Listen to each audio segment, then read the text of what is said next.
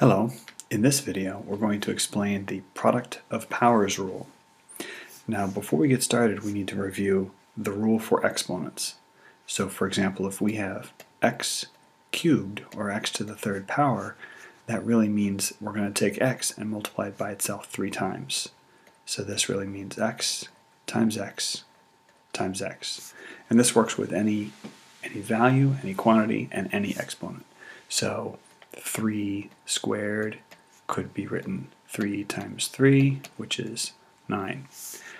And in this video, what we're going to do is we're going to figure out what happens if we take something like y squared and multiply it by y cubed.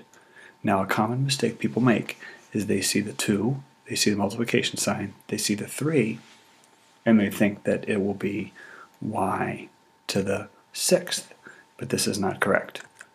So we're going to figure out what it is. And so what we're going to do is we're going to use the definition of exponent, taking something to a power, and we're going to expand this. And this is something that you can do on your own if you're stuck with a problem.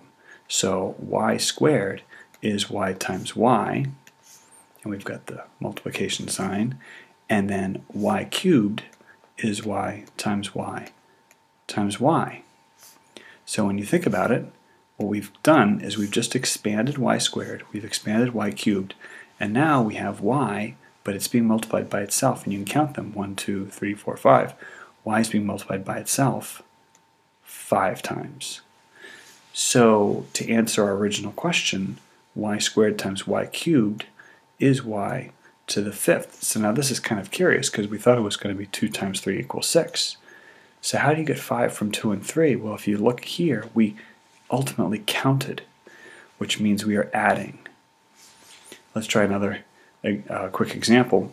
If you have p to the 4th times p to the 6th, now again, we're not going to do 4 times 6 is 24. If you expanded p, and I'm not going to write it all out, but p times itself 4 times p times itself 6 times, it would be 4 plus 6, and then 4 plus 6 is 10. So this would be p to the 10th. So let's summarize this rule by using just straight variables. If we were to have x to the a and multiply it by x to the b, what do we do? Well, we have the same base, x and x, but our exponents are a and b, and in these previous problems what we did is we ultimately were adding them. So the answer would be x to the a plus b. And this is the product of powers rule.